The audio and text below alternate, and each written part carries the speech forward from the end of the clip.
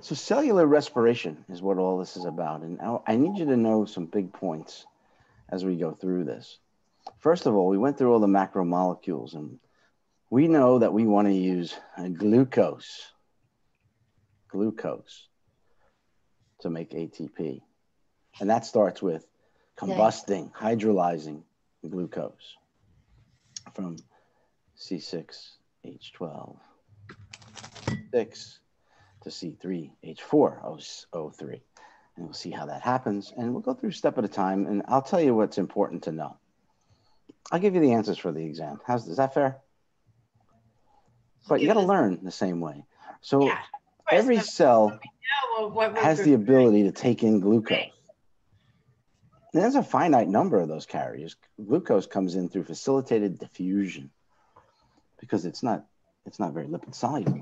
So it has a protein carrier that takes it in. Through diffusion, though, it's still high to low concentration. So getting the glucose in the cell is number one, and you need insulin for that. Insulin will help bring glucose into the cell. And you'll see later it also brings glucose into the liver to store it. So catabolizing, hydrolyzing glucose split into two molecules, 3 carbon molecules and a 2-pyruvic acid. Dose 2. Okay, and this is what it looks like. It kind of makes sense. A couple of the hydrogens are going to be sent to reduce these or be reduced by NAD. And later on, you'll see something called FAD, which I talked about last time. The oxidation reduction reactions. Our friend hydrogen, remember hydrogen? 1 electron.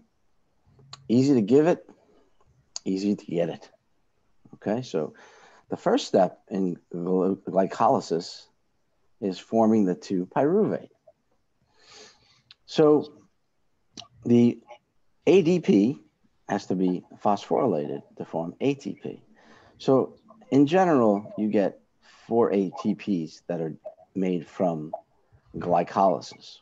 Now, it costs you some too, though, which you're going to see in the steps. So it costs you 2. It makes 4, but it costs you 2 ATPs just to make ATP. And the net is 2 ATPs.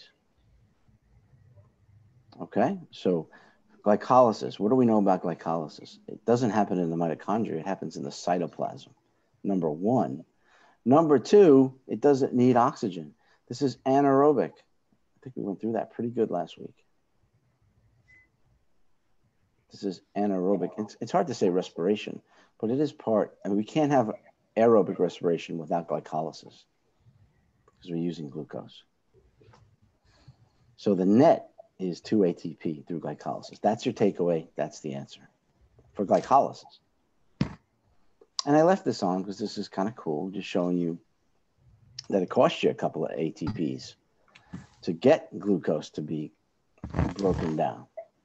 Okay, but in the process, it also gives off free energy too, as well, because going from ADP to ATP, you add energy, but going from ATP to ADP, that's exergonic. So you're also going to give off a little free energy to help the process go along. And we talked about energy last time, so hopefully you got that down. Professor, quick question. Yeah. If you have 0 glucose and you're going into aerobic respiration, your body go through glycogenolysis? Gluconeogenesis is what I'll tell you that later. Yeah, good question. So the process is going to be gluconeogenesis in the beginning, and I'll show you that later. That's a great question. Really important for endocrine too. So anyway, you go along the process of building the pyruvic acid, and there's 2 of those. And in the process, you're going to net 2 ATPs, and you give off a little free energy as well.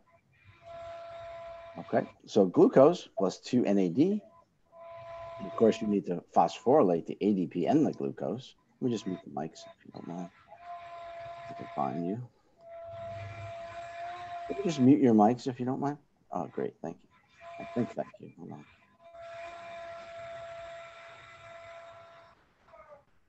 That really sounds like a table saw to me, right?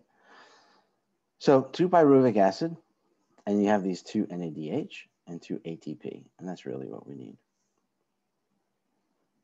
So this is basically what it looks like if oxygen is not brought into the picture. So if there's no oxygen present, right, and you're going to get some energy out of this, pyruvic acid is going to be converted via this lactate dehydrogenase, the enzyme, to lactic acid. And we talked about that last time. You know, if there's no energy present, then lactic acid will be the first byproduct. So think about this, like, right, I might have brought this up last time, but think about your heart muscle needs oxygen constantly. I think I made that point. So if you have death of that cell, the myocardial infarction where the cells actually die, they can't undergo aerobic respiration. So they'll do anything they can to make the muscles contract and try to get cardiac output. So they'll go through anaerobic respiration, something like the lactic acid cycle, which can only get you so far. So just to see how what the cells will do to try to get energy and make them work, like muscle cells, of course, and the cardiac cells. So of course, the lactate acid cycle is anaerobic. And it happens in the cytoplasm too. This is not the mitochondria. We're getting there. We're getting to that 7th grade powerhouse of the cell. So just look at this, right? Look at 3 carbons. You have these hydrogens.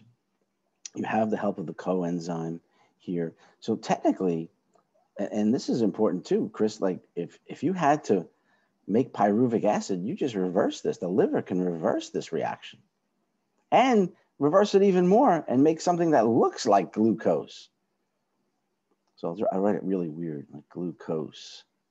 It's not exactly the same molecular formula, the way it looks. It's a stereoisomer, but it can actually convert kind of like a bad copy of glucose, and then glucose could be used. So the liver can do something like this. It's important to know that. So when you're converting, again, this is anaerobic, right?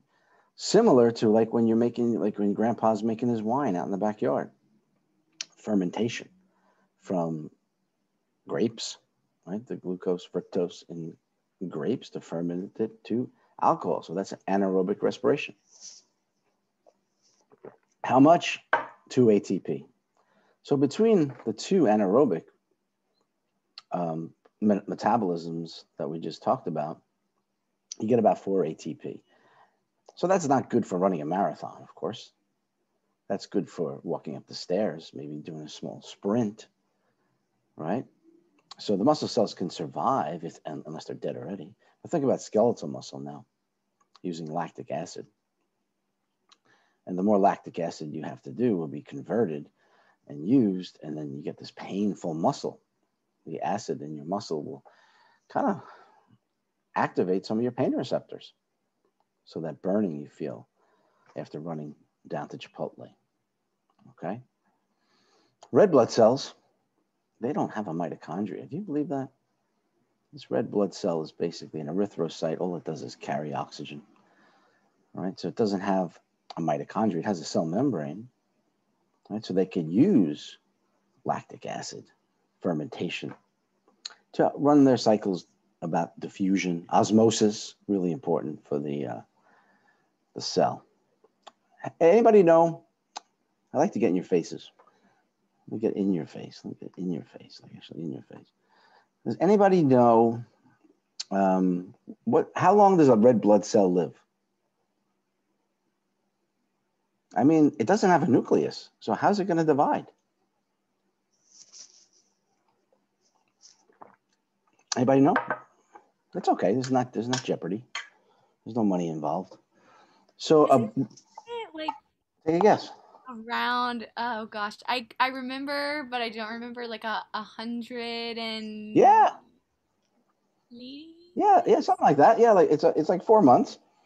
It's like 120 days. 120 days the cell could live. So, you know, if it's using glucose through fermentation to get some ATP just so it could run its membrane cycles. But what's the test you get? Like if you're checking to see if I'm type 2 but diabetic, besides fasting glucose, what's another test? Anybody see? You see on the Hemoglobin A1C. A1C, hemoglobin A1C. So A1C will tell you how long that glucose has been hanging around on your blood based on the lifespan of a red blood cell. Yeah, the A1C, very good. So that's a good test for insulin resistance, like diabetes type 2. A1C is based on the red blood cell glucose, not the mitochondria, because it doesn't even have a mitochondria. I don't design these things. It's amazing. So that's basically the anaerobic. Aerobic is of course, going to make much more ATPs because we're using oxygen. Remember the oxidation reduction reactions we talked about last time, where ultimately an electron is going to be accepted or given off or reduced or oxidized. So oxygen is the last of the oxygen acceptors. So oxygen, that's why they call it oxidation. Because this is miraculous. I don't know how this happens, but the oxygen is actually split in half and reduced. It's crazy. But without oxygen, that can't happen. So the whole business with, and what do we call these things? Like the Krebs cycle or tricarboxylic acid cycle. And my favorite is the electron transport chain, because that's really where it happens. Let's spell it right, though, for goodness sake.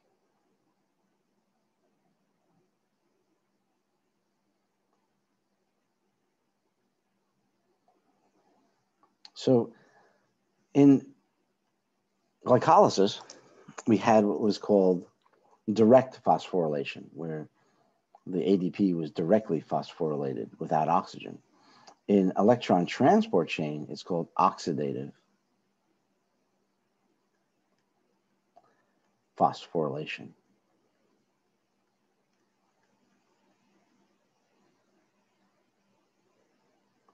Two L's. Okay, so this is oxidative because we're using oxygen in the mitochondria, and all this happens inside the mitochondria.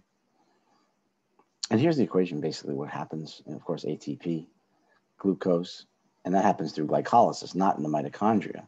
But now you're adding oxygen to the mitochondria with the breakdown products of now pyruvate.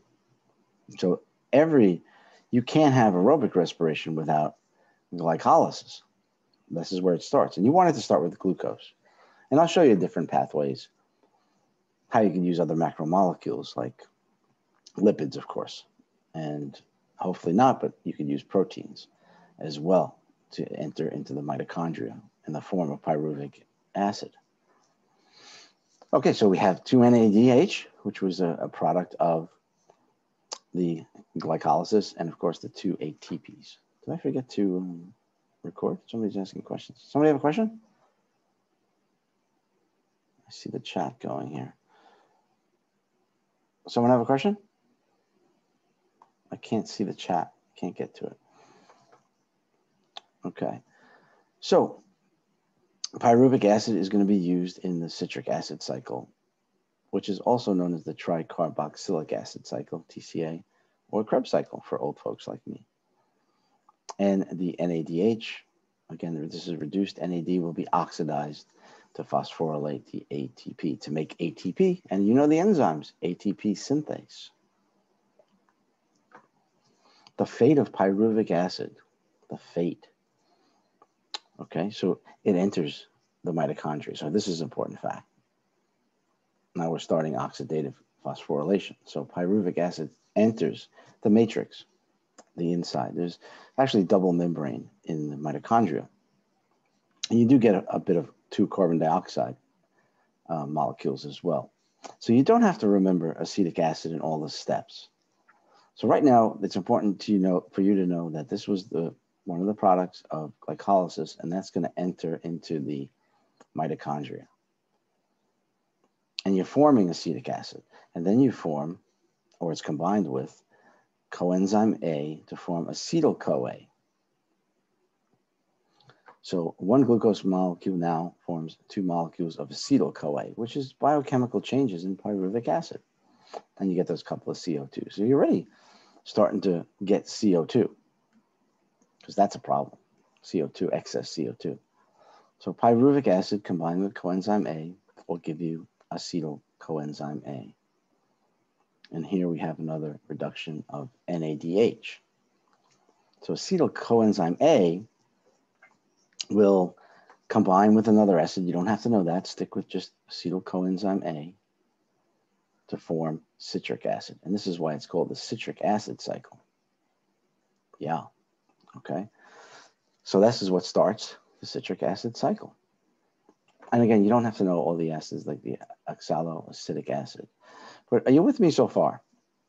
Going through. Let me get in your face again just to make sure. Oh, I just saw the chat. Well, okay, that has nothing to do with the citric acid cycle, so I can't talk about that. So pyruvic acid eventually will be converted through a couple of steps into citric acid.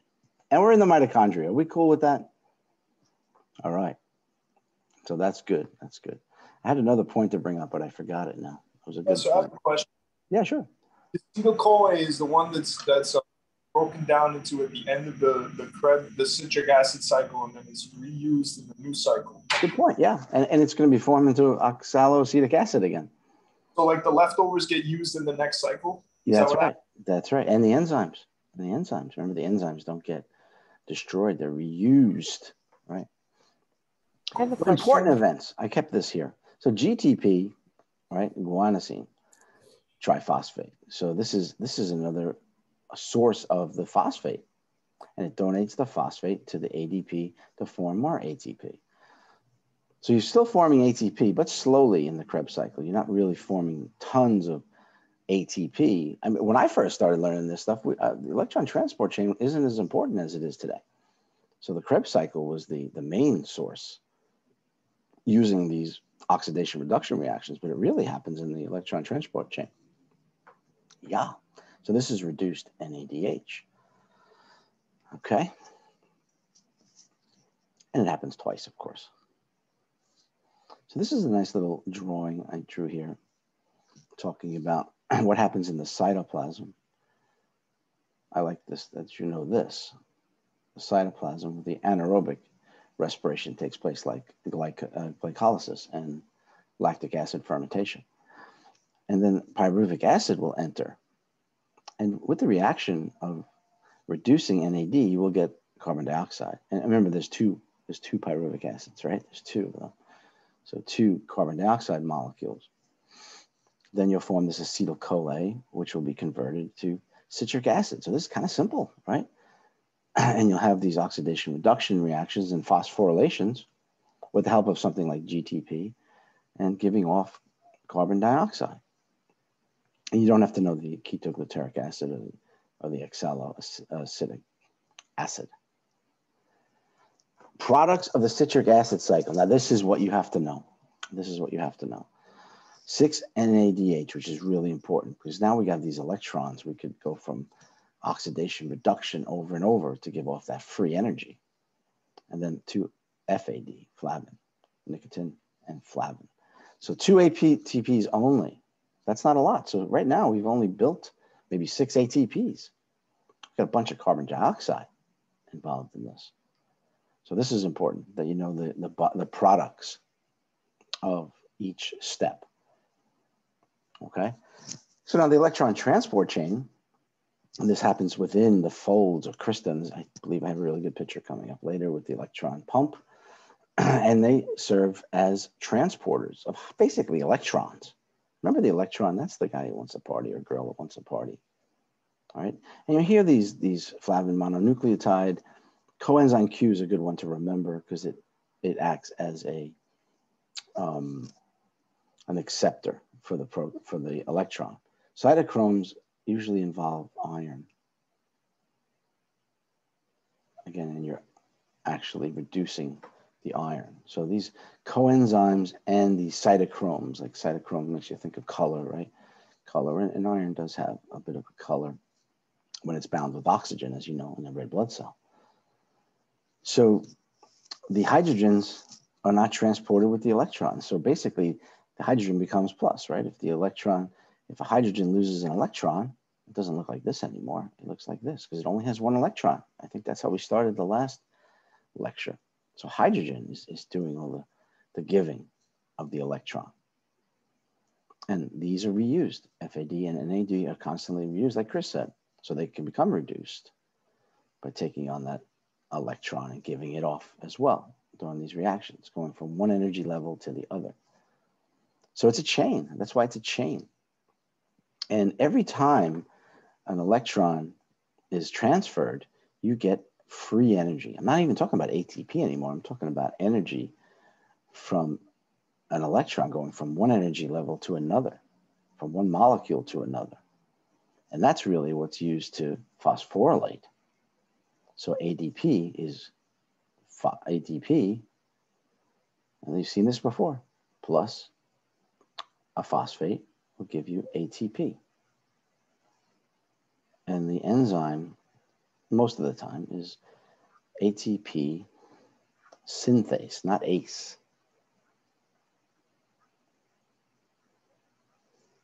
Okay, and now this is the oxidative phosphorylation. And again, the law of conservation of energy, not all the energy is 100%. You keep using it for something else over and over and over.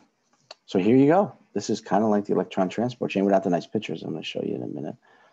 So the electrons are being transferred, and then these become reduced and oxidized.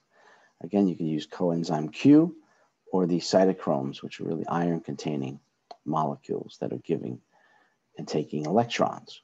And this will keep happening. And ultimately, oxygen is the ultimate end of this process. So you need oxygen, or else this would stop dead. It wouldn't continue. It would never continue to make the ATP. It would stop without the presence of oxygen. And that's the takeaway with aerobic respiration. It happens in the presence of oxygen. And then oxygen split in half. I have no idea how that happens. And of course, water is extremely important. So ultimately, oxygen is the ultimate acceptor.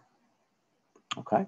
So this chemiosmotic or chemiosmotic theory is about the pumps that are pumping the hydrogens with their electrons from the inner mitochondria to the in-between mitochondria, not out of the mitochondria, it's still in the mitochondria.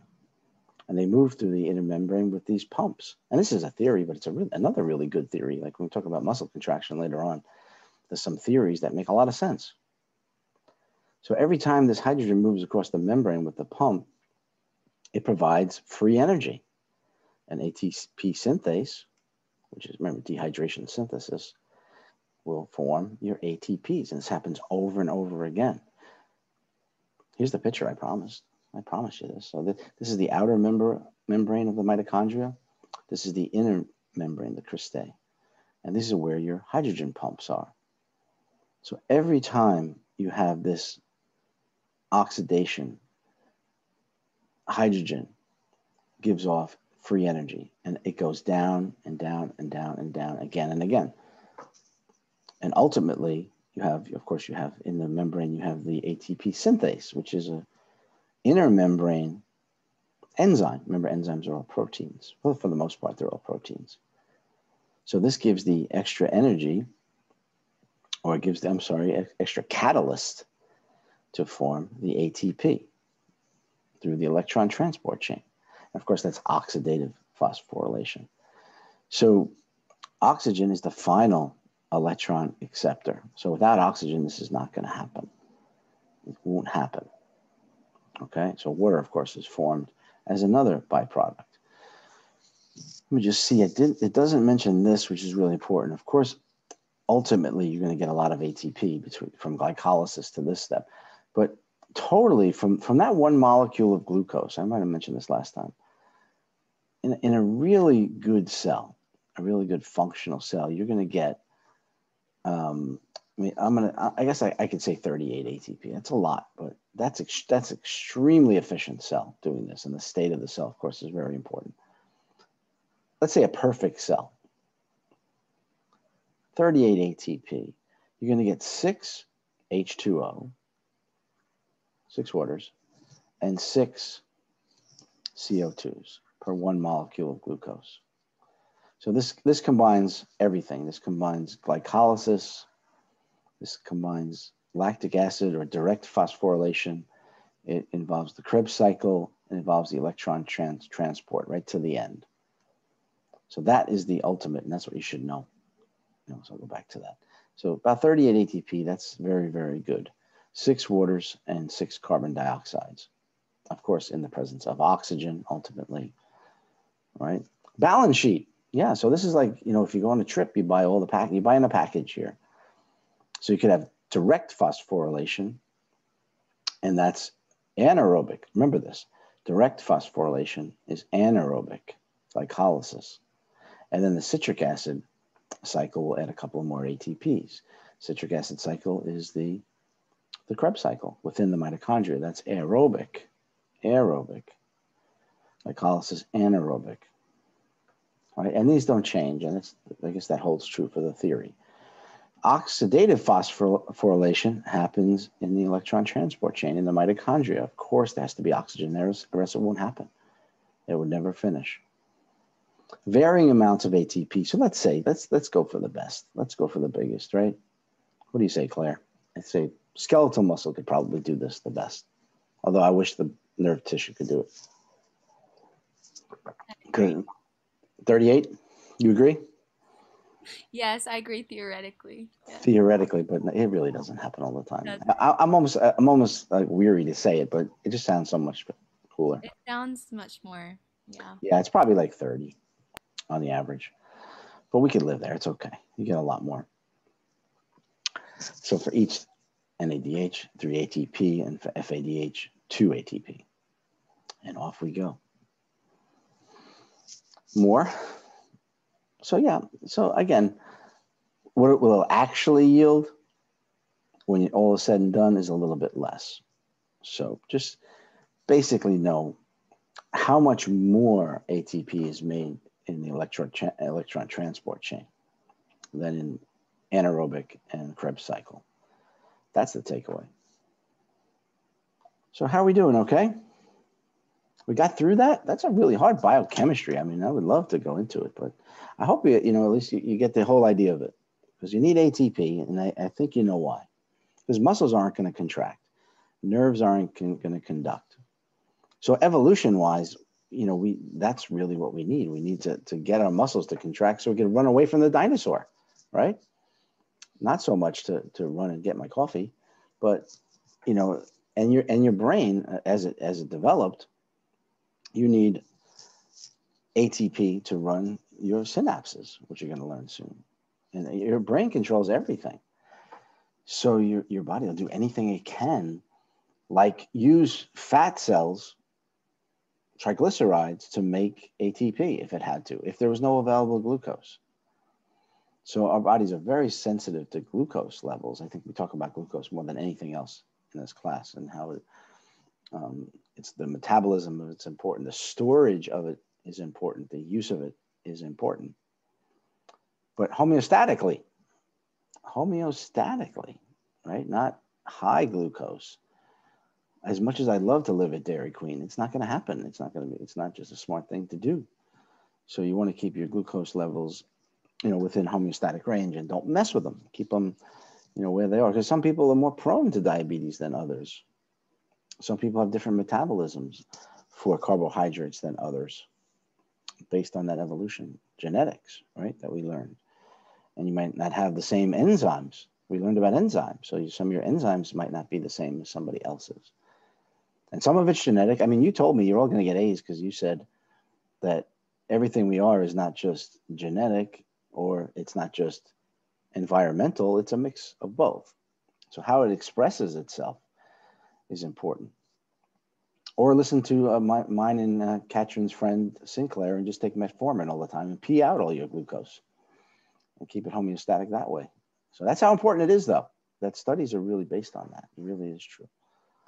Okay, we got a new subject coming up. This is different now. So the reason I brought all that up is because we have to make ATP in one way or another, whether glucose is not available. And sometimes we can use lactic acid, because lactic acid can be converted back by the liver to pyruvic acid. And glycogen is our storage of glucose in the liver and skeletal muscles. So that's really important. What we do with not only our blood glucose, but what we do with our stored glucose. So here's the words you got to get down. This is where I live. Because when we do endocrine, you have to kind of remember this. Endocrine, the hormones that create these situations like glycogenesis. Now, this is not glucose. We're building glycogen. This means to make genesis, to make glycogen, which is long chains of glucose. So, and again, there's a finite number of storage for glucose because it won't be able to be pulled into the cell because of the solute would be too high. So there's only so much. So it's not like, I mean, you could carbo load right before you go out and run a marathon, but there's only a finite number of glucose molecules that can even get into your liver to be stored as glycogen. Yeah, so glycogen is a larger molecule, very large, hard to break down, actually. Polysaccharide, you could call this is our polysaccharide, glycogen. That's stored glucose, mostly in the skeletal muscles and the liver, and of course, cardiac muscles. Smooth muscles as well, but it's not stored. It's not really stored that way. Professor, can I ask a question? Yeah. If your skeletal muscles undergo hypertrophy, can they hold more glycogen in that case? If the cells are bigger? Yeah. If the cells are bigger, that's a good question. Probably there is a little bit more that can be stored in larger muscles, genetically or through exercise, right? Yeah, there probably will be more because there'll be more demand of glucose there. Yeah. So that would, and there's definitely going to be more mitochondria in hypertrophied muscles as well, especially quadriceps. Okay. So glycogenesis, glucose has to be phosphorylated and it's slightly changed. And it removes the phosphate and then you have the bond. So you don't have to worry about the bonding so much, but it's long chains connected, glucose connected to each other. Now this is the opposite. So this is, I can call it hydrolyzing, right? Hydrolyzing glycogen into glucose. And that's really important. So this is lysing. I guess that's the only way I could say it. Lysing, splitting it. Glycogen.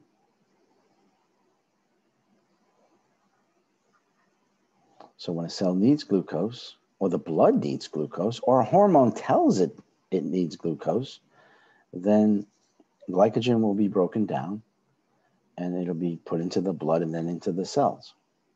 You don't have to know all the phases of glycogenolysis, what happens like glucose 1-phosphate, which is part of the breakdown of glycogen. But glycogen phosphorylase is the catalyst for glycogenolysis. So let's get in the face here and think about this, because this is where it really matters. I think I went over this a little bit last time too. So you have glycogenesis, building glycogen, storing glycogen. Then you have glycogenolysis, which is breaking it down. So here's the scenario, right? My blood glucose is low. Low. My blood glucose is low. You think a hormone is going to be released to produce glycogenesis or glycogenolysis under normal circumstances?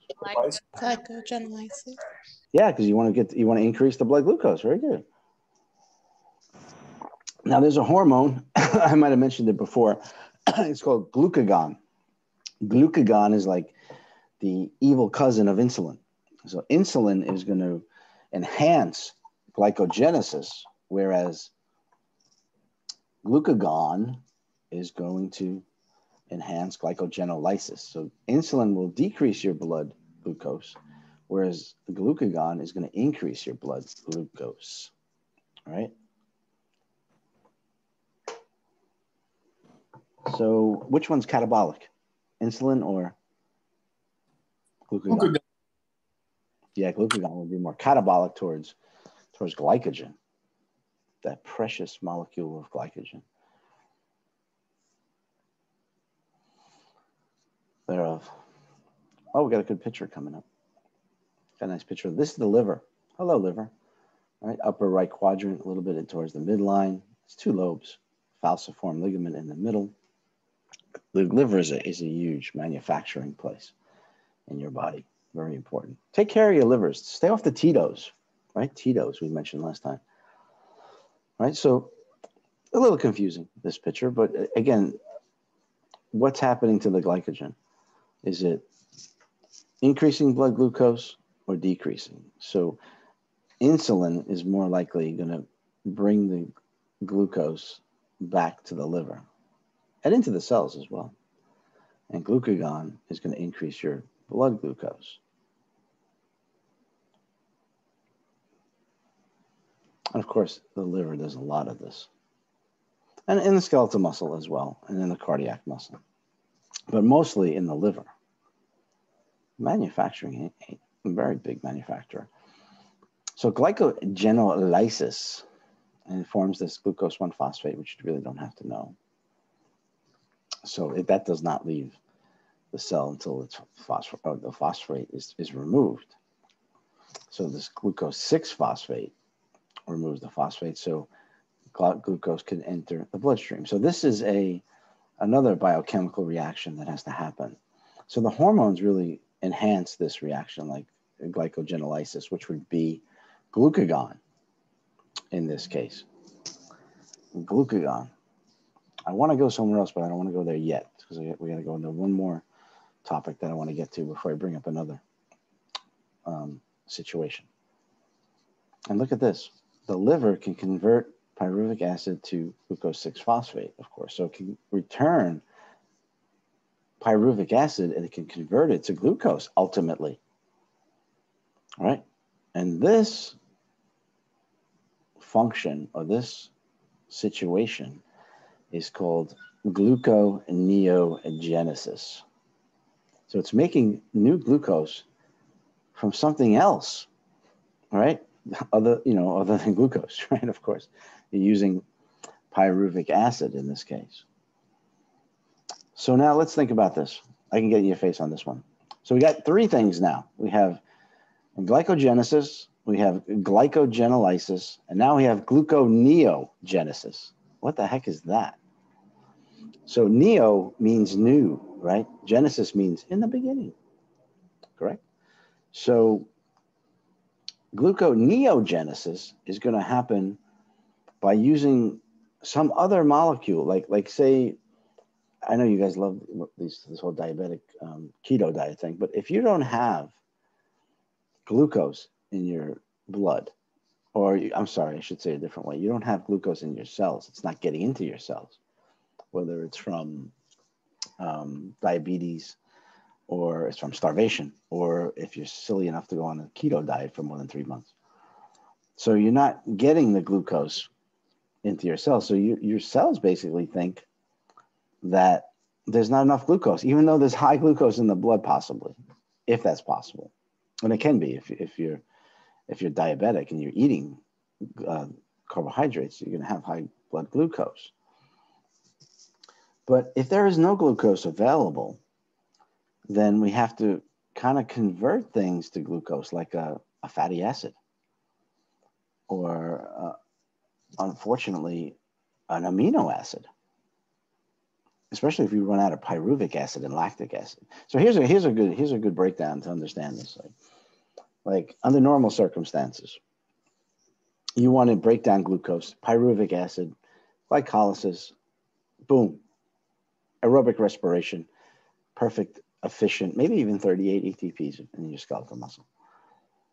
But if you don't have that glucose available, at first, you're going to have to start using what's left over from the last cycle, like lactic acid or pyruvic acid, which can be converted by the liver to pyruvic acid, of course, or ultimately to something that looks like glucose. So basically, the liver is masquerading macromolecules as glucose. So it's turning them into glucose, but it's not perfect, right? It's not a perfect molecule of glucose. So you're going to have byproducts. Like the next couple of slides will probably tell you one of the byproducts of using fatty acids for aerobic respiration through gluconeogenesis is ketones, right? Ketone bodies.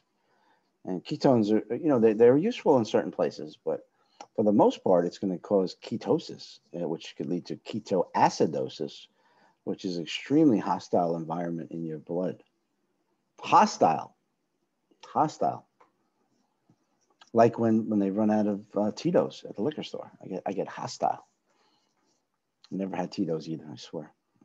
Never had it. So gluconeogenesis is going to be basically trying to make a masquerading Greek glucose. It's trying to build glucose. So let me ask you this, Smarty Pantses. Which hormone creates gluconeogenesis? Insulin or glucagon? Insulin? No, the opposite. Oh, really? Yeah, think of it this way. Because glucagon wants to increase your blood glucose by glycogenolysis, and it kind of goes together. So just making more glucose. We're just making more glucose, right? So we're going to talk about, probably not today, but maybe like next year, because we don't have class, because next week is doomsday, and then we have an exam. So I don't know when the next time we'll be able to do that. So we talk about the sympathetic nervous system, right? And the parasympathetic nervous system. Have I mentioned that before? Like when I'm eating my burrito in Central Park and the coyote comes and I go into sympathetic stimulation. Well, what's the stress hormone? Where was that? The one catabolic hormone that we always talk about? Cortisol. Yeah, cortisol, right? Cortisol is a glucocorticoid released from the adrenal cortex. And it's completely appropriate when you're in stress mode or when there's inflammation, because it's an anti-inflammatory. But the problem is glucocorticoids increase your blood glucose by increasing gluconeogenesis directly and glycogenolysis. So your blood sugar is going to go up when you're in times of stress due to that release of that glucocorticoid. Kind of makes sense? Which is not healthy for the most part. It's appropriate at first. So anything that's going to increase your blood glucose hormonally is basically going to be causing gluconeogenesis and glycogenolysis. And there's other macromolecules we have to talk about as well. Like we have to break down fats sometimes through lipolysis to get those macromolecules to be used as fuel for ATP when there's no glucose available. And if there's no fat cells or no triglycerides available, fatty acids, then you have to go into amino acids. You're starting to get that whole trip? What we want to use first, what we want to use if glucose is not available, and hopefully not have to go into your proteins or deanimate your amino acids. So a lot of things that increase your blood glucose. So the Cori cycle is basically this whole process of gluconeogenesis. Again, breaking down your stored glycogen. And insulin will get the glucose back into the muscle cells or back into the liver cells. So we could use lactic acid to form pyruvic acid, and the glucose 6-phosphate, masquerading as regular glucose, will be stored as glycogen if we can do that. And that's really a good thing, right? That's really a good thing. And this is basically your glycolysis, right? This is glycolysis, well, anaerobic here. So that's good use. So here you go. Here's nice little terms. And I like this one. Because you can kind of understand what's going on. So, and look at this before the test in 2 weeks, right? Glycolysis, conversion of glucose. Glycogenesis, producing glycogen, mostly in the liver, but also in a lot of your skeletal muscles. But some, we need glycogen also in your cardiac muscle. Breaking down glycogen, glycogenolysis. We're hydrolyzing it, right? Adding water and yielding this other masquerading looking glucose so it can get into the blood and increase your blood glucose, like glucagon, right? Glucagon would do that. And now you know cortisol can do this as well. Gluconeogenesis is producing this glucose 6-phosphate really from non-carbohydrate molecules like lactic acid or amino acids, right? Like that, but also fatty acids. And this all happens in the liver. Now, here's the two we did mention, or I mentioned, but we really doesn't talk that much about it, but it is important. Lipogenesis is storing your triglycerides, like in your fat cells, in your adipose tissue, right? Which is important. Like this is really long-term energy. We can use lipids, as you know. If so many people seem to know a lot about nutrition and calories, where a molecule, a gram of lipid could yield like 9 kilocalories, as opposed to like protein and carbohydrate was more like 4 kilocalories. And then lipolysis, breaking down. And this is not, again, this will happen, of course, if you're not eating carbohydrates, because you have to have lipolysis because you need something. You have to store. That's why we store the energy, so eventually we can use it. Like you keep building up that bank account for years and years, and then you run out of money, you have to use the stored money, right, to buy your Popeyes and Chipotle and all that. So that's a breakdown of triglycerides, mainly in that adipose tissue. So ketogenesis is forming these keto bodies, and they're 4 carbons, kind of similar to glucose technically, or similar to pyruvate, but of course it's not the same, right? And this comes from breaking down fatty acids, you know, and that occurs in the liver, ketosis. So of course diabetics would suffer from that. Starvation would give you ketogenesis, and it goes on and on. So the thing is, you know, like say, you know, again, it kind of makes sense when you talk about diet, right, Chris? Because you kind of know the nutrients, you know what a carbohydrate is, you know what a fat is now, and you know what protein is.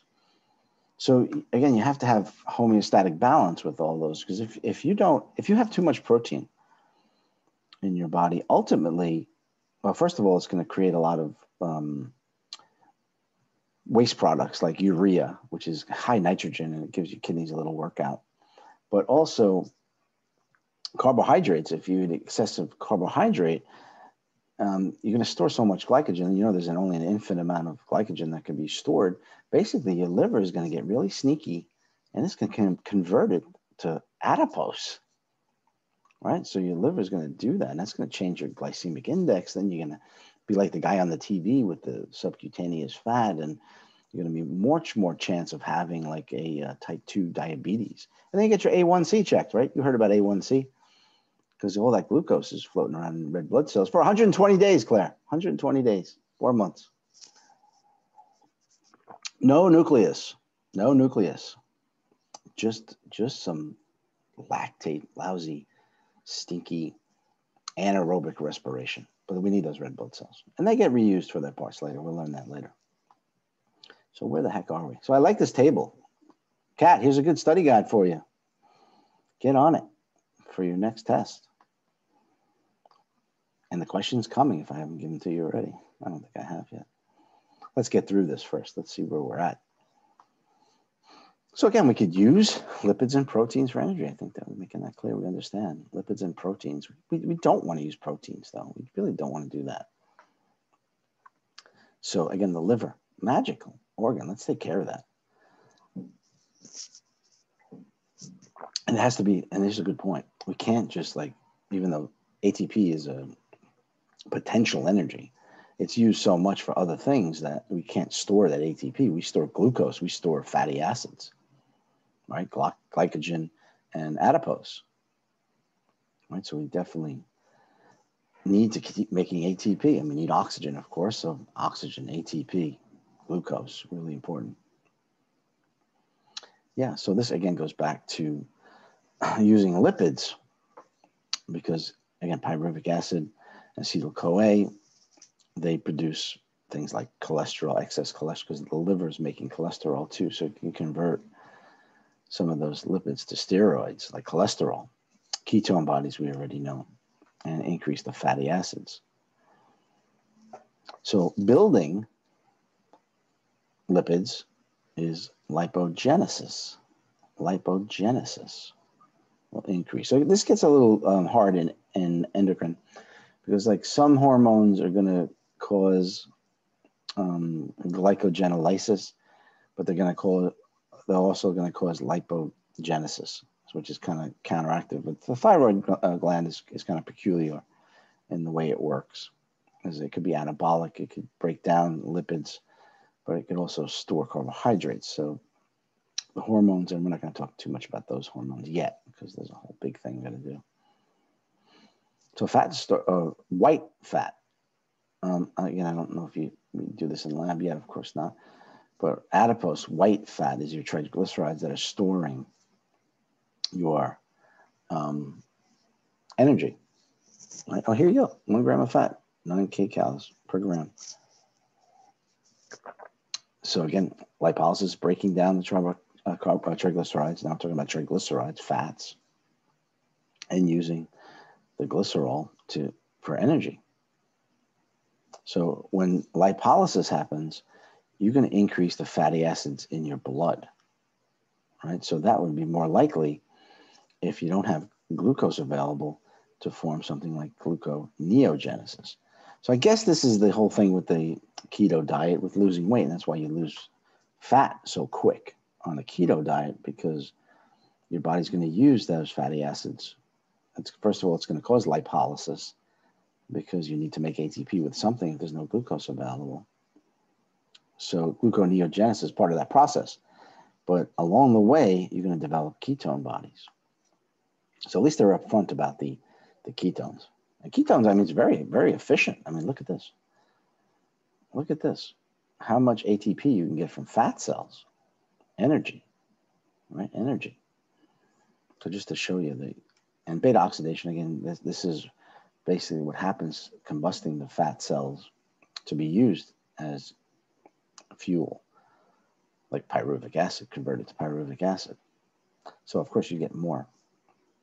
This is healthy adipose tissue, brown fat, which children have a lot of this, but adults not so much.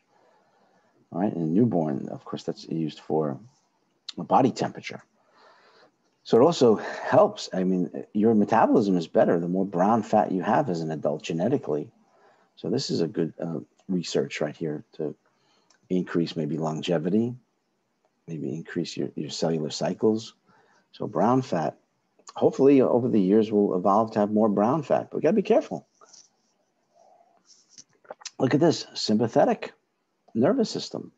Norepinephrine causes brown fat to uncouple. You don't have to know the protein, and you get more ATP formed. Because when you're in sympathetic mode, you really, you have to make ATP, right? You have to. So here's a good point. Sympathetic, right? I went back to this before. You mentioned cortisol. So you're going to increase your gluconeogenesis with sympathetic. So here we're getting like a neuroendocrine production here with the nervous system affecting the endocrine system, which is really what I like to talk about. So when you're in sympathetic stimulation, you're more likely to have glycogenolysis, right? Makes sense, especially, even without the cortisol, because when I'm eating the burrito in the park here, right? And I'm in parasympathetic because I'm digesting. It's my esophagus is working good. My stomach, my pancreatic amylase and trypsin all working good. But then the coyote comes. It's a coyote, right?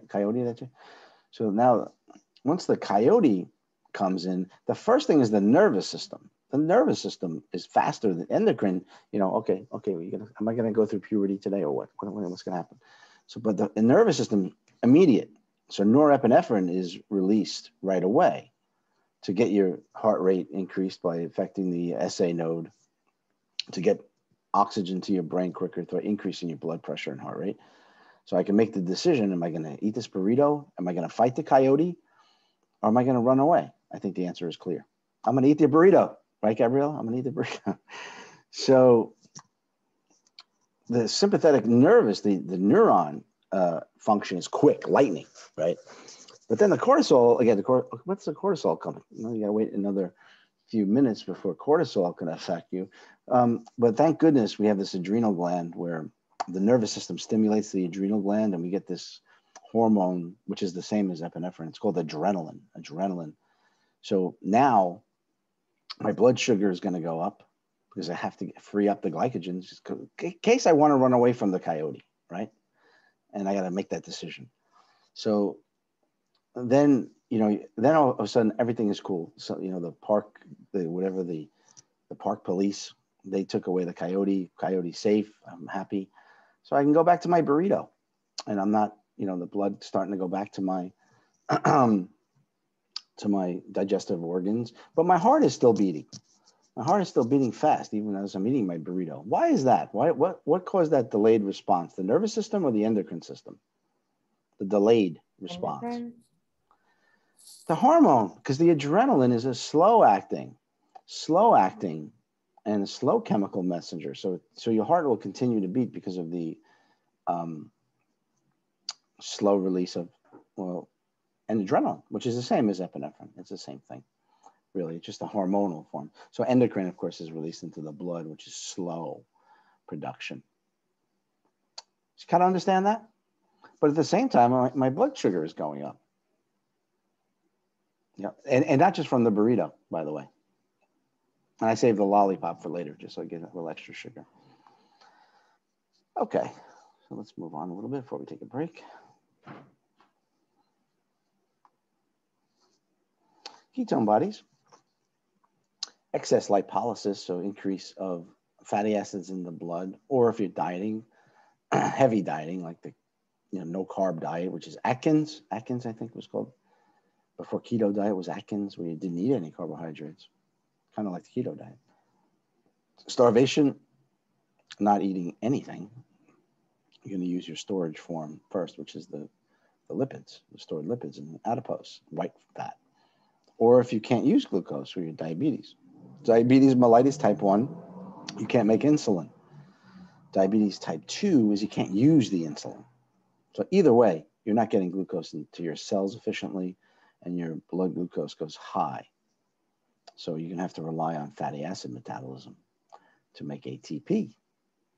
So the liver, our friend the liver, the manufacturer, will start to use beta oxidation and use the acetyl-CoA, and then the outcome or byproduct is these ketone bodies, which can lead to acidosis or ketosis. First, ketosis, where kind of giving off a chemical, toxic chemical, kind of like acetone. If you ever smelled something like nail polish remover has that smell, and that's pretty much what somebody smells like when they're in ketosis. You can actually smell that chemical, as your olfactory sensor, chemoreceptors can pick up that chemical of ketones, which is very, very similar to acetone, which you might have seen in the lab or you heard in lab on a video or a picture or a conference call. So amino acids, we don't want to use these. Of course, we don't want to use these. So your dietary proteins can be used, right? They can be used for energy, and they can be converted to carbohydrates or fat. That's why excessive protein in your diet will ultimately be stored, not as carbohydrates so much, but more as adipose. And same thing if you have too many carbohydrates in your diet, in the absence of diabetes or starvation, of course, then your excess calories from carbohydrate, not the calories, but the excess carbohydrate molecules themselves will be converted to lipids in the liver. So this, I wanted to bring this up. This should have been in the chemistry, like the whole chapter, I think it was chapter 6. I'm kind of skipping over because we did all that in chemistry. We spent a lot of time on diffusion and extracellular fluid. So I want to get into these systems now, the nervous system especially. So they really didn't talk about the essential amino acids. Like our bodies make 12, so we have to make at least 8 or 9 amino acids that we have to have into our diet. We have to eat those essential amino acids, and we need them. They are essential for your cycles and to build those proteins. So anything that has to come from the diet, any of those amino acids are called essential amino acids. So there's kind of a good list here, and it's impossible to memorize all of these, and you don't have to for this class, but it's good to know, like you might have heard of these, like we talked about phenylalanine with the phenylketonurics. Tryptophan you might have heard of in certain things like meat, maybe Popeyes, you can get a little tryptophan. Turkey, I think, and threonine and valine, methionine, really important, and it's essential. You really need this for transcription purposes and codons. And leucine, isoleucine, and histidine, which is more important in children. Right? And these are the ones that your body makes. Glutamic acid. Just get used to the names. Glycine. I'm going to bring this up, glycine, because a lot of these, not a lot of them, but some of these amino acids can be used as like a neurotransmitter. Like glycine can act as a neurotransmitter, and it's a non-essential amino acid. Glutamine, which can make glutamate, right, which is another amino acid. Tyrosine, important in manufacturing thyroid hormone. Tryptophan, used to make other neurotransmitters like serotonin and norepinephrine and dopamine. So it's important to kind of remember the names. Of course, I might just give you some questions that help you learn what the amino acids are and the ones that are essential versus non-essential and the whole idea of that. So this is pretty much of using an amino acid to go into the liver to be converted to something like pyruvic acid. So urea, we're going to talk about that a lot when we do talk about the urinary system, because urea is the waste product of protein metabolism. So again, using excess amino acids or breaking down excessive amino acids, first of all, you're cannibalizing yourself. You're using your own structure to make ATP. But urea is appropriate, though. You need a urea in your kidney to balance your osmotic pressure. But excessive nitrogen from amino acids, like an amine group, will create high levels of urea, which will really kind of be toxic to the kidney and, of course, the liver, too. So this is, just showing how these amino acids can be used and hydrolyzed into acetyl-CoA, right, or pyruvic acid, and then be put into the Krebs cycle to get the ATP, and the NADH and FAD to be used to make ATP. So also byproducts of this as well, but most of which is excess urea, a high nitrogen waste product of protein metabolism that's really excessive workout for your kidneys. So yeah, the liver, I think we got this down now, right? The liver, glycogen, ketone bodies that are manufactured in the liver in the absence of glucose, pretty much. Your fatty acids are stored in your adipose tissue. Your fat cells are adipocytes. White fat, right? White fat used for energy, high kcal production. And of course, amino acids are coming from your own body tissue, your muscles. And whatever lactic acid is available after anaerobic respiration or fermentation can be used as energy. Lactic acid is completely appropriate too, and that's a pretty efficient way of using.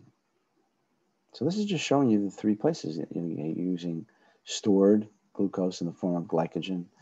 You're using your white adipose cells, your white fat adipose cells, which everybody has adipose cells in appropriate places, and then your protein.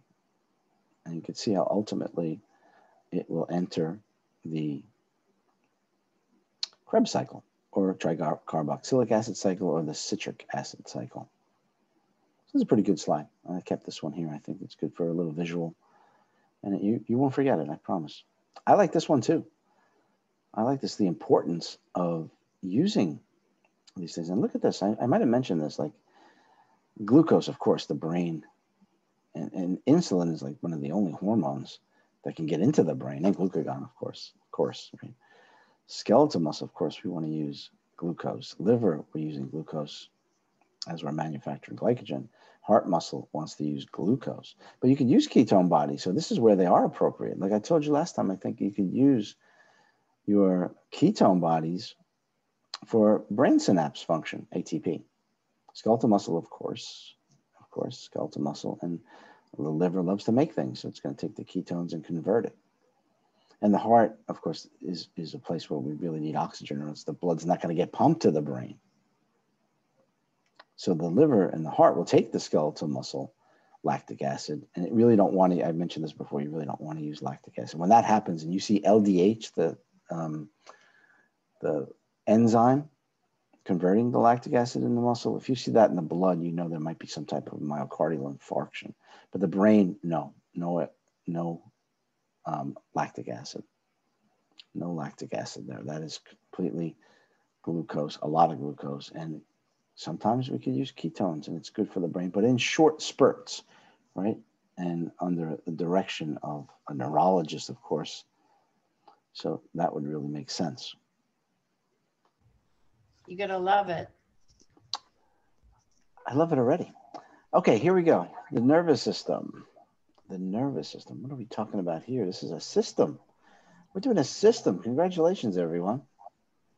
So this is nervous tissue. And nervous tissue, you know, first thing that comes to my mind is excitable, where you have a membrane. Remember the cell membrane and the muscle membrane and the nervous tissue membrane, the neuron. First of all, the neuron is the main functional cell, has an excitable membrane, which means it's very sensitive to influx of sodium and needs a stimulus. And electric, right? Electric. That's another thing. Electric and very fast. So I'll use words like conduction, impulse, things like that is talking about the movement of ions along the membrane, causing a change somewhere, and a very rapid change. So there's two different types of cells. Most of the nervous tissue cells are the supporting cells, which are called glial cells. Glial cells are the supportive cells of the nervous system. And there's 6 total that we'll learn. But the neuron, that is the functional cell. And one of the big differences, you should know that a neuron does not have a lot of centriole, so it's not undergoing mitosis, where glial cells are mitotic. They're producing things kind of like epithelial tissue, which is much more mitotic. So nervous tissue is its own tissue. Remember the 4 tissue types? So nervous tissue, mostly talking about neurons when we talk about those tissue types. So the CNS, you'll hear me say CNS, and this is an easy one to remember. It's probably the easiest thing. Just keep remembering. Central nervous system is the brain and the spinal cord. You know the brain, that's that big like cauliflower looking thing with a stem on it, which is protected by your cranial bones of your skull. The spinal cord runs downward, distal or inferior to the brain. Of course, we're bipeds as far as I know, so our brains are more vertical. So the brain stem will tend to lead to the spinal cord going vertically inferior. Inferior means below. And this is protected by the vertebral column, those 24 movable vertebrae. The PNS is everything else outside. So you're going to hear about cranial nerves. There's 12 pairs of these pairs. It's on both sides. Very nuts and bolts. The PNS. It's like a wiring system in your house. And the spinal nerves, there's 31 pairs of spinal nerves. And you might remember, if you ever had this before, like the nerves in your neck or the vertebrae in your neck are called cervical. So it starts with the brain, which is CNS, right? I'll draw this out. Then you have the brain stem, and there's parts in between I'm going to go through. Still the brain. The brain stem is still the brain. And then you have, then that's CNS, the brain, and, oh, well, I'm sorry, that's in the skull. Then you have the spinal cord, which has divisions on top called cervical. And there's 8 paired spinal nerves. And then you have thoracic. And then lumbar. And sacral. I'm just talking about the nerves, not really the bones. And then you have There's like one coccygeal nerve. So these are all the divisions of the spinal cord. So this all is the CNS. And then the nerves will branch from both sides into the PNS. 8 cervical nerves paired, 12 thoracic, 5 lumbar, 5 sacral, and 1 coccygeal, going to different places. So that's basically the number one thing you should know, the difference between the central nervous system and the peripheral nervous system. So the nervous tissue is 2 types, the neurons that have that excitable membrane, that are conductive, send the impulse, do not divide, amitotic. And the glial cells, also called neuroglial, are supportive. So we'll have to go through each one of them. 6. There's 4 in the CNS and there's 2 in the PNS. I love the tables, just to give you a little, whenever you go into a study questions or quiz or an exam, you should really take a look at these tables because it gives you the terminology. So I just want to go through these kind of quickly. Central nervous system, right away, you know, it's brain and spinal cord. PNS, peripheral nervous system, is anything outside. And we'll get into what a ganglia is or a plexus. You already know about the nerves, the cranial nerves and the spinal nerves. And then there's different types of neurons. So basically, you have the sensory neuron. And this neuron is called afferent. And you should know that afferent means coming into the CNS. And that makes sense, right? A sensory neuron, sensory nerve, is coming from somewhere where there's a receptor, right? Something that's receiving an impulse, like pain, right, on your fingers, or vision in your retina. That's all afferent because it's all eventually going to come into the CNS, except for a reflex. Well, even a reflex goes into the spinal cord, but it's all coming in, sensory, afferent, into the CNS. And motor is the opposite, an efferent neuron. That's out of the CNS. And that produces a motor function, like a contraction of a muscle or a release of a gland, something from a gland that's released. So that's coming from or out of the CNS.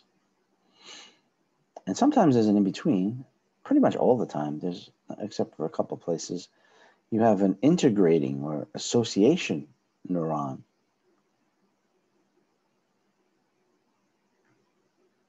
That communicates between neurons, sometimes right between a sensory and motor, an afferent and efferent. So these are neurons. Now, this is talking about neurons. So if you use the term nerve, a nerve could be both, actually all 3. A nerve could have a sensory and motor neuron, and most of them do. All your spinal nerves have both sensory neurons and motor neurons. So that's important, you know, the terminology. And sometimes we use them interchangeably, which is really incorrect. You really have to say, when you say nerve, you know, you can't just say sensory nerve or sensory motor nerve. You basically have to say that nerve contains motor neurons and sensory neurons. Not usually interneurons, because interneurons, I should tell you, are in the CNS only. So those are only in the brain and spinal cord, which are really important. So I like to start out telling you the difference between sensory and motor neurons. Yeah, cable-like. You know, it's very nuts and bolts. Like, you ever hear of the sciatic nerve? Sciatic nerve is a huge posterior nerve that's made up of lumbar and sacral nerve roots that has sensory and motor. So it gives you sensation of the posterior leg, the buttocks, and it's motor to your hamstrings, where it makes your skeletal muscles behind your thigh contract. So it's got functions of sensory and motor, but it's a nerve, all right? And then now the difference between somatic and autonomic. This is really important. And this, might as well get it done now. Let's get it done just so you have the definition. Autonomic is something that you don't have any voluntary control, of course. There's no voluntary control. So autonomic is more about your heart, your blood vessels, your glands, autonomic. Where somatic is more about moving muscles that we have voluntary control over. Also, you could say somatic senses like pain, touch, vibration, tickle, temperature, and all your special senses as well. Special senses are your hearing, your vestibular, which means your balance, excuse me, your vision, your olfaction, which is another term for taste. For smell. Gustation is taste. So you have those 5 senses that are somatic. They're somatic senses, but autonomic is your heart, your blood vessels. So if you remember, when we talked about feedback mechanisms, there's an effector, right? Effector is pretty much the area of the body that is going to get the job done. So the autonomic nervous system has 3 effectors. Smooth muscle, which is mostly your blood vessels, but also your gastrointestinal system. Cardiac muscle, which makes up your whole heart, and glands. So the effectors of the autonomic nervous system are smooth muscle, involuntary, cardiac muscle, involuntary, thank God, and glands, involuntary. So I'm feeling pretty good about saying involuntary when it comes to motor.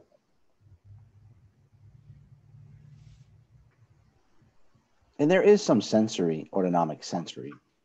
And there's also, of course, a somatic sensory as well. But this is easier to explain your motor to the effector. So now the effector for the somatic nervous system is only one place, your voluntary muscle, your skeletal muscles. So anything that's somatic, when you decide to kick a football, when I tap you on the knee to elicit a reflex, it's a somatic reflex. But autonomic has to do with those 2 things. Remember me eating my burrito in the park? Mm-hmm. That's parasympathetic is one branch, rest or digest. And then there's sympathetic, which is fight or flight. So this is definitely a Shakespearean tragedy between these 2, right? There's only like 1 or 2 places where they kind of work together and shake hands. Otherwise, it's almost completely opposite. Like I mentioned neurotransmitter. Let's talk about this now. Why not? Parasympathetic is going to use a neurotransmitter at the effector. Let me get that effector. Like skeletal muscle, it's going to use acetylcholine at the effector. Autonomic has both. Parasympathetic is going to use what's called acetylcholine. Sympathetic is going to use what's called norepinephrine. Okay, so pretty much every place is like that. At the effector, smooth muscle, cardiac muscle, and glands. There's only one place where acetylcholine is used in the sympathetic nervous system, and that's to the effector of a sweat gland. Otherwise, it's all norepinephrine for sympathetic. But parasympathetic's all acetylcholine. So those are neurotransmitters, and we're going to go into that with great detail. And the difference between, and this is just terminology, a ganglion is a group of neuronal cell bodies outside the CNS. Nucleus or nuclei is inside the CNS. And we have to tell you what a cell body is too. I have to show you what the neuron looks like if you've never seen it before. A tract is usually a very long, or it doesn't always have to be long, but usually a long tract, either coming afferent into the CNS or efferent coming out of the CNS. So it has to travel, right? It has to travel to the brain many times. So a tract is like a group of neurons within the CNS for the most part. And it really is. It's only in the CNS. So it's different than a nerve because the nerves are PNS. Let's write that. There we go. PNS. And they all are. So that's a really important fact. So just to get the terminology down as we're going through this, let me just mute. At least we don't hear that table saw anymore. So always a good thing to go through these. I have a question that may be a little bit off base, but like, what about spinal fluid?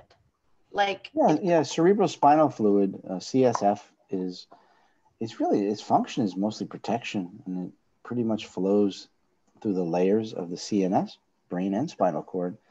so what happens? So what happens in a case, like in a rare case, like Chiari malformation? Or the Arnold-Chiari syndrome?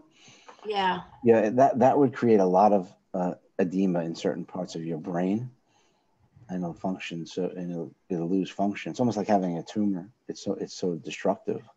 So it does need to be surgically treated? Yes. Or a shunt can be put in, which is also surgery. Yeah. So we'll get to the cerebrospinal fluid. Is, of course, the skull protects the brain and the vertebrae, which protect the spinal cord, but it's all surrounded by a running fluid called cerebrospinal fluid, which also acts as protection, insulation. It provides some glucose. It provides a lot of maybe some antibacterial or immune cells, a little bit of lipid, but really if you're injured, like a head injury, we're still very vulnerable to head injuries if the cerebrospinal fluid gets affected, let alone something horrible genetic that could affect the Chiari is genetic, right? Yeah. It is? Yeah. Arnold-Chiari is anyway. Okay, so neurons. Let's take a look. I could draw it for you. That'll wind up in the Whitney. Let me just draw it real quick. Let's see. This is kind of what a neuron looks like. It looks like no other cell. So if you look at the histology of a neuron, it kind of looks like this. And then it has like branches on the bottom. This, of course, is not drawn to scale, but it will wind up in the Met probably after this class. So a neuron has these little arm-like projections or tree-like branches, and they're called dendrites, which means tree-like.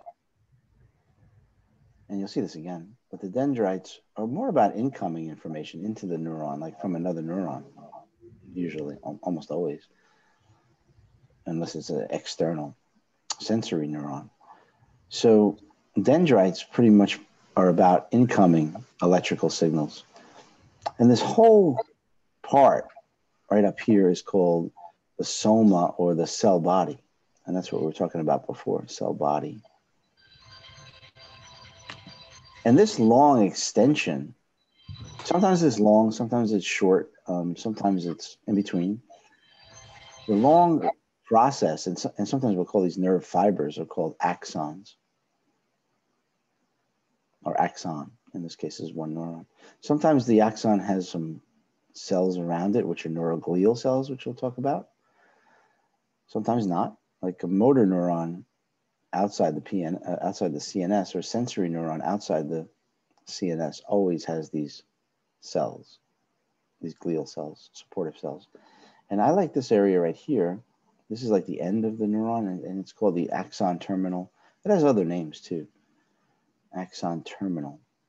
So most of the time, the information, which is depolarization, right, which I mentioned a lot when we did chemistry and membrane, depolarization is in one direction in one particular neuron. It's always going from the cell body or from the dendrites to the cell body to the axon out to the terminals.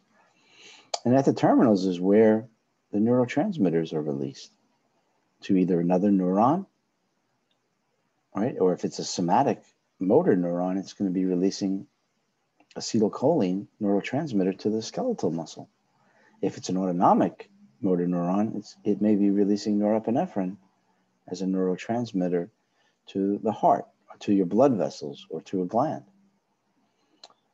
So it depends if autonomic is sympathetic and parasympathetic. So they all have basically the same parts, but every like a sensory neuron, motor neuron, interneuron, and a special sense neuron have little different qualities, which I'll take you through. So the chemical part of neuron transmission, if you will, and what it responds to is usually like an odor, let's say a smell, a chemical receptor in your nose, basically your nasal cavity for olfaction, or taste buds respond to chemical flavors in food. Physical stimuli could be heat or pain, or something painful that destroys tissue, like a nail going into your finger, or fine touch, or pressure, or vibration.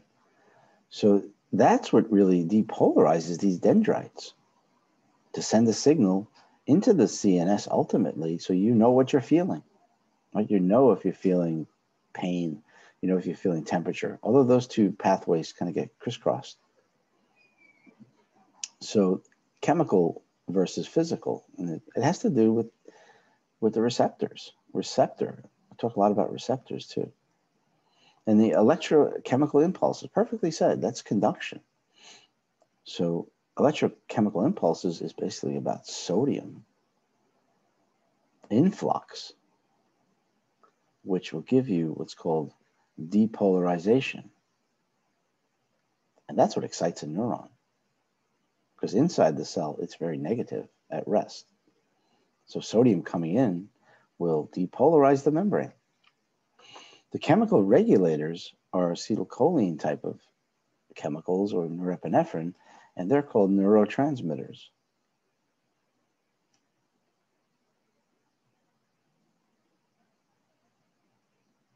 So neurons have a chemical release and, of course, an electric release, or voltage release, if you will.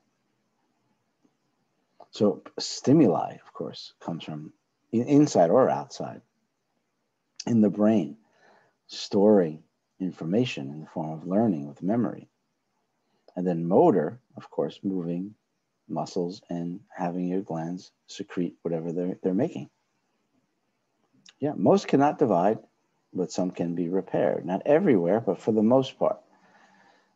In the PNS, it's much more repairable than the CNS. So if you do have a brain injury, where the neurons of your brain are destroyed, they don't repair so quick. If you injure a neuron in a nerve in the PNS, they have more supportive cells that act to repair that particular function of those neurons. So there's limited repair compared to a muscle, though. Okay, so back to the neuron. I hope we see a picture soon, because my picture is the best, though. There's not saying nothing's going to be better. So we have a question? Yeah, if you have, let's say like you lose neurons, if you have nervous tissue, you lose nervous tissue, some of the neurons die in certain pathways. If you strengthen that pathway, do the other neurons kind of like strengthen themselves, like they take over the motor pools that you lost? Yeah, it's an excellent question. And in the PNS, not so much. Not so much. So if you injure, if really badly injure a PNS nerve, and then your motor, let's say your motor neurons are affected, you'll only get so much regeneration thanks to the supportive cells. Now, yes, the brain, if your brain neurons are affected, that's going to affect a lot more, right? I mean, if my brachial nerve is affected, I may lose control of my hands. And it depends on the degree of damage as well. If the nerves are pretty big, it depends where too. So you ever hear of carpal tunnel syndrome? That's something everybody probably heard of, right? Carpal tunnel. I have it because I'm always eating Popeyes and opening bottles of Tito's, of course. So the carpal tunnel syndrome is probably overdiagnosed too, because true carpal tunnel syndrome is an impingement of what's called the median nerve in your wrist. And there's a bone, a carpal, which I have no idea why we have 8 carpals in our hand. It makes no sense to me at all. But let's say the capitate is blocking the tunnel where the nerve comes out. So you may get tingling in these 3 fingers, 1, 2, and 3, thumb to the middle finger. So it depends on how much inflammation is around that. And is the nerve really destroyed? It's not really destroyed. It's just inflamed, or it hasn't been cut. Now, if you go to a really bad surgeon, like, if you don't go to, HSS, instead you go to the local bodega to get your carpal tunnel surgery, they're probably going to cut one of the other nerves, like say the radial nerve, which goes to your thumb. Now, if that's cut, you say bye-bye to your feeling in your thumb. You say bye-bye to moving your thumb. Then I'm just like the gibbon down in Kenya. I can't do anything. I can't oppose my fingers because those muscles are bye-bye. So it depends on the degree of injury. And will that come back after Carlos at the bodega cut my radial nerve? No. It doesn't matter how much, glial cells will try to regenerate. You might get a little bit of movement. You go to physiotherapy for 3 years. I light a candle with Buddha, whatever. It'll try to come back, and you'll get some faculties back. Maybe the sensation will come back a little bit because of the collateral nerve innervation, but no. Now in the brain, if your neurons die in your brain, good night. That's it. Especially specific ones. Say you have a stroke, and a stroke is a cerebrovascular accident where you lack blood flow to one part of your brain. So like if that happens to your right side of your brain, you have a blood clot in your carotid artery that blocks blood going, or even deeper above your carotid artery in the circle of Willis, and one of the communicating arteries is blocked. There's no oxygen getting to that tissue. There's hypoxia, there's ischemia, there's death, infarction of those neurons. Sorry, see, I always do that. Those neurons. So they're not coming back to specific areas. Now, if you get to it in time, if you notice something like all of a sudden, you can't, and this is the right side of the brain, I can't use my left hand. I can't move my left hand, and even my left leg is feeling a little bit weak. Now, if you get there in time, you might be able to perfuse that blood. You have to do surgery, of course, or of course go right on blood thinners and any quick acting anticoagulants and see if you can keep the blood perfusing with the oxygen to that area to prevent any further damage. But here's the catch. Like you may lose some of those faculties, but it depends on the population of neurons that were destroyed. Now in the brain, there's synapses that we never use, right? That we never use. Like, and if you go to the physiotherapy, you go to HSS instead of going to Popeyes for physiotherapy, of course, and they do certain, not only cognitive physiotherapy, but also physical therapy, occupational therapy, where you could build new pathways in your brain. You can build new, and we'll talk about synapses. And so there's some plasticity. Plasticity is not really new neurons in your cerebral cortex or your cerebrum, but plasticity is finding new pathways to get the job done. Like Stevie Wonder, who's blind, he can't see, but his brain mapping is probably much more sensitive to his fingers in the sense of touch, especially if it's reinforced. You hear stories about people who have strokes and they can't move their leg, but they just keep trying and find a way. So there is new pathways and plasticity that can happen, but the nerves that are dead at this point are not coming back. But there's, of course, research where you could take hippocampal neurons, and they have some stem cell production and they have some mitosis. So there's hope for that. But pretty much, bye-bye to the nerves if they're completely destroyed. So it's a good point when you're learning about the nervous system too, to know what goes wrong. And that's how we found out all this stuff, But this is just the nuts and bolts of what a neuron looks like, the shape, the cell body, key point. Nissl bodies, I just like the way this guy's name is spelled. And these are basically ribosomes, like chromatin, really. So some DNA, ribosomes, histones, because you need proteins, right? In the neurons, it's really important. You're building proteins to keep the shape of the neuron. And we'll talk about those and how that relates to head injuries or Alzheimer's disease or dementia. So DNA and some histones. So they're building proteins, as you know. That's what all this is about, DNA, histones. So it's in the cell body. I should have drew that before. Now, if you have a group of cell bodies, right? Group of cell bodies in the CNS, It's called the nuclei. All right, and it's hard to give you an example now. You may have heard of the basal nuclei, which I used to call ganglia. Everybody did. So cell bodies clustered in the PNS are called ganglia. And then the dendrites, I showed you those tree-like limbs that are coming into the cell body. So they're technically an extension of the cell body, but it's about incoming to the dendrite and toward the cell body. And the axon will conduct that impulse away from the cell body. That's usually called the nerve or neuron fiber. So away from the cell body to the axon terminal. Oh, come on, I drew much better than this, all right? So A is kind of an example of what most motor neurons look like, and these are called multipolar. This is a multipolar neuron, and mostly motor neuron and interneuron or integrative neuron. That's what they look like. You have the cell body, pretty much the one we see all the time in the textbooks. And this one here is called a unipolar, or some books will call it a pseudo unipolar. But I'll just call it a unipolar neuron. And this is just has extensions. The cell body is kind of in the middle and the extensions are here. So the information is still coming in from the dendrites now. They say dendrites here. So these are the dendrites. These are your axon terminals.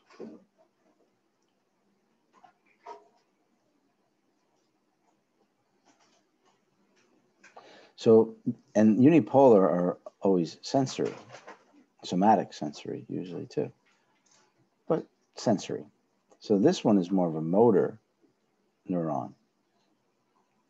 So here's the cell body. All of this is the cell body.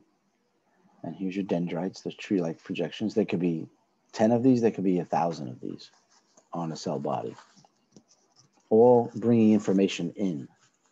And usually from a neuron, another neuron, or from outside, like from a pain area or fingertips in the skin, right, where you have sensory receptors. Well, sensory receptors are generally part of the dendrite. And I'll explain that when we get to those senses. And then you have the axon terminals here. Now, this is I'm sorry, this is a motor neuron, so it works the same way. It works the same way if this was the pain and the temperature. So I'm sorry I messed those up. But sometimes the books do that and they just give you a motor neuron. But I just want to make sure you know a multipolar is motor or interneuron. So this information, so where do you think, like, here's a good question. Like, this is a motor neuron, right? And here's your dendrite. Now, neurons never actually touch. There's always a cleft between the dendrite and an incoming neuron. So here's a really good question about motor. And I remember I said motor is efferent, going out of the CNS. So I want to use my pen, right? I want to write with my pen. So I do have to start this from my left side. It does cross over.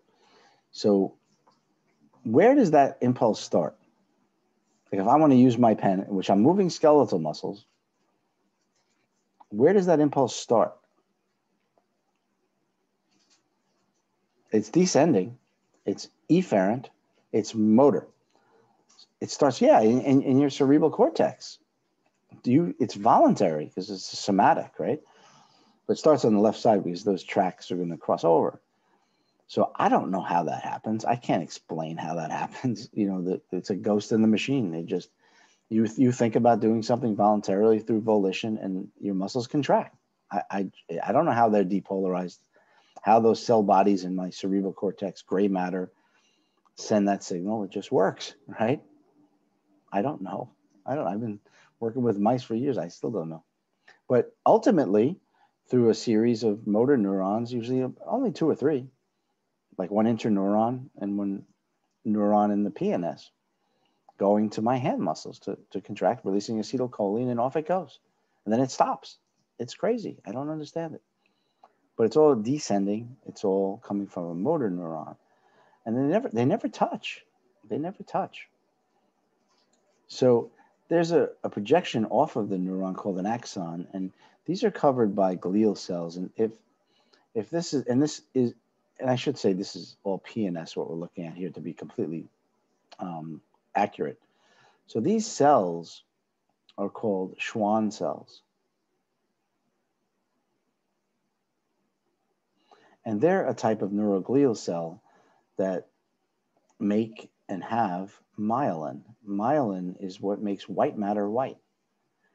And we'll learn about myelin, because myelin speeds up the conduction. So this way, when the information comes from my cerebral cortex, move the pen, and then it depolarizes the membrane, and all of a sudden it just jumps. The depolarization jumps across a membrane on top of these Schwann cells from node to node and gets there really quick. And then I can move my pen or do whatever, run away from the, we're talking about somatic, so I'm not running away from any coyotes now. I'm just riding or kicking a football. And the same thing with the PNS sensory nerve or neuron. There you go again. So if I step on a nail in the park, that's a nail, and I'm barefoot, I have a receptor for pain, which is basically a free nerve ending dendrite, bringing in that information. And again, Schwann cells, and the depolarization jumps over the Schwann cells, takes a break in the cell body, which is unipolar, and then goes into the spinal cord and goes to the other side of my brain. If I step on a nail with my right foot, the left side of my cerebral cortex, my cerebrum, is going to tell me that's a nail. And there's a reflex to that too, but I still have to know I stepped on a nail. So that reaches my consciousness. So I'm cognitive through somatic, and that's sensory coming into the CNS. So they basically have the same parts, just a little bit different configuration. Sensory and motor, afferent versus efferent. You should really get that down. Axons are those projections away from the cell body, and think of it as a one direction right now, right? And they vary in length from a few millimeters, right? Because an interneuron could be just a couple of millimeters between two neurons, and some axons are as long as a meter. And there's really only one place that an axon is like a yard long, and that's a sciatic nerve. That's a really long nerve. So that has a lot of neurons that are really long within it. Because remember, the sciatic is a nerve, and that contains both motor and sensory. So the sensory and motor neurons in the sciatic nerve are really long. And that may involve some pain, may involve moving a muscle, your calf muscles, gastrocnemius, or your hamstring. So some different vary in length. Of course, the ones that connect parts of your brain are very small as well, just associating different parts of your brain, which we'll learn when we do the CNS. Yeah. So am I going to have to go back and draw? Let me just go back to this picture, save you time. So right here, right where the cell body meets the axon, it's like a general term, the word hillock. It's called the axon hillock. And a hillock or hilum is basically any exiting or entry to either an organ or, in this case, the cell body. So the axon hillock is basically where the axon starts off of the cell body. So that's where it's connected. So the axon hillock is an area that's going to decide and summate all the input to see if we're going to go ahead and have an action potential. So we got to talk about action potential, right? We're going to talk about what that is. That's after depolarization.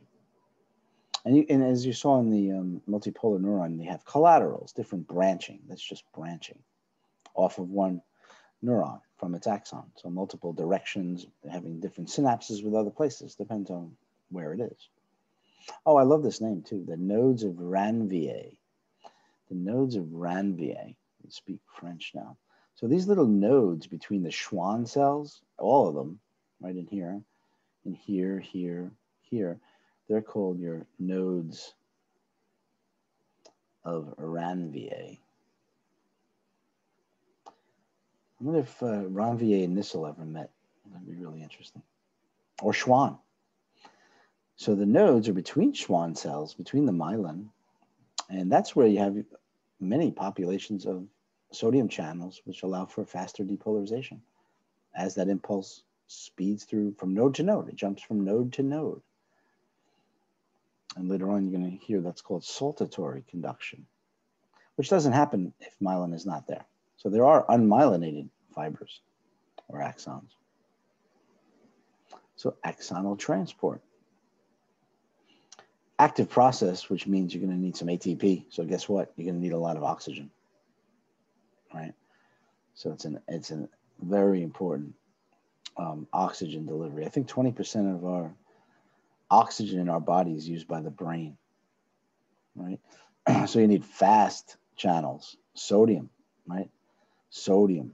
You also need vesicular, and the vesicles are going to be about your neurotransmitters. Exocytosis, if you remember that. So your neurotransmitters are stored in vesicles. And here's what I was talking about before. Why do you need all that protein building? Well, this is electric.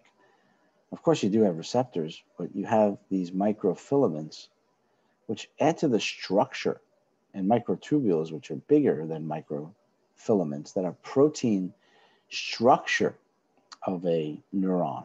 And the proteins, of course, keep the osmotic pressure consistent. So let me go back to that in a minute, but anterograde transport means that things are moving in a forward direction, all right? Forward direction from the cell body, dendrites, and then down the axon. Okay, kinescent, don't worry about that. Retrograde is an opposite to the cell body. So again, these are different proteins that are used, and we're not really going to talk about that, dynin or kinescent. Another close-up, parts of the neuron. These would be dendrites right here, dendrites. And of course, I didn't mention the nucleus, of course. That's what really gives it away, that it's the cell body, is the large staining nucleus if you look at histology. And usually the nissl bodies or nissl substances are kind of scattered out like chromatin within the cell body. And of course, there's going to be a lot of mitochondria in here. There's going to be a lot of mitochondria in here too. It's all over the place because we got to make ATP. And this is the axon hillock right here. And this is called the initial segment of the axon, which is right below the axon hillock. Here's your myelinated cells, your Schwann cells in the PNS. And these are your nodes of Ranvier. So you see how the axon is kind of wrapped up in this myelin, which is produced by the Schwann cells in the PNS. There's a different glial cell in the CNS that produces myelin. Myelin is that white matter. Gray matter, which we might as well talk about it, gray matter is just cell bodies or unmyelinated fibers. So the gray, when you hear the term gray matter of the spinal cord or gray matter of the cerebrum, like the cerebral cortex, the outer part, cortex means outer or bark. That's mostly cell bodies. So you have the dendrites, part of the gray matter, the nucleus, the nissl bodies, all the cell bodies are gray matter. So it looks great physically. To the naked eye, it looks great. And the fibers or the axons that are myelinated looks like white matter. And it matters. It sure does. Okay, so just looking at the different parts of the neuron. So this test will have the parts of the neuron on it as well as all the other stuff we did since the last exam. So let's see how far we get in the next couple of minutes. And of course, the different, you know, what the CNS is, what the PNS is, things like that. So we're not going to get too far today, but it's a good introduction.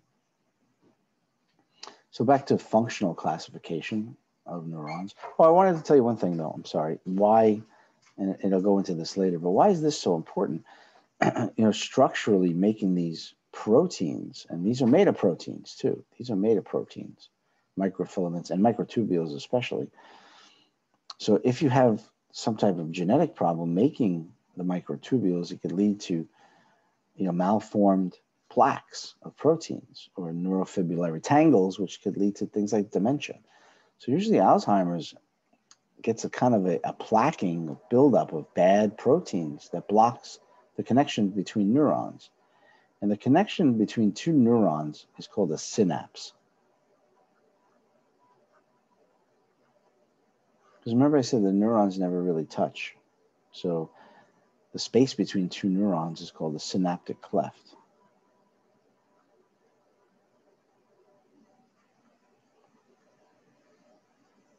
So we'll get to those terms.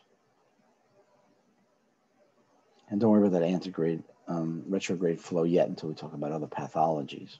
Because you really have to get the basics down first. So here's the functional. We talked about this already. Sensory is incoming to the CNS. So into the CNS. And anything that comes into a structure or the CNS, especially, is called afferent. And those are more unipolar neurons. And they ascend, right, from my toe to my cerebral cortex, where I cognate what I stepped on if it goes that far without a reflex. A reflex basically is a muscle contraction that never reaches the CNS. Never reaches the brain. It only goes through the spinal cord. So you don't have to think about, lifting my foot off the nail. I'm going to find out about it, that I stepped on a nail, but the initial reflex when I step on a nail with my toe is, of course, flexion of the knee to get my foot away from that pain, away from that whatever is causing that tissue damage that ultimately transmits the pain to my cerebral cortex when I cognate. Motor neurons, like we said before, especially somatic motor neurons, they start in the cerebral cortex. Just somatic, though, not the ones that go to the heart and glands. Those are autonomic. You don't use your cerebral cortex to change your heartbeat. I mean, I know you can meditate and do all that stuff. We'll talk about that later, but you really don't need your cerebral cortex. That happens autonomically, which is kind of automatically. But the point is that motor neurons come away from the CNS to the target organs, which I call effectors. So let's just review, because I'll ask you this on the test, probably. For the somatic nervous system, motor neurons, the only effector is skeletal muscle, and that's voluntary. For the autonomic nervous system, which is sympathetic and parasympathetic, the effectors or the target organs are your cardiac muscle, heart, your smooth muscle, which could be your blood vessels, walls, or your digestive tubes, walls, reproductive, respiratory, and your glands. So somatic versus autonomic is something we should pick up on now. Then you have these integrative or association, and we call them interneurons. Remember the sensory neuron was unipolar, motor neuron was multipolar. Now the interneurons are also multipolar. And usually they don't have myelin. Usually they're unmyelinated and become more part of the gray matter of the spinal cord or brain. So these are completely in the CNS. That's something we should take away from this. And they integrate functions. So it's, I'll take a minute and I'll explain some of these functions before you go. But so we'll go through each of the neurons. Again, we won't be doing this till after the exam 2 weeks from now. So we got a little bit of a break. So I think that's where we'll end this particular, right here, just so you know the three types, what the PNS is, what the CNS is, the difference between neuron and glial cells, all the parts of the neuron. And that's basically it for the nervous system, just an introduction. So I'll try to give you some questions that are very short, truncated. So at least you can get an idea and you'll be ready for the next lecture. So any questions about any of that?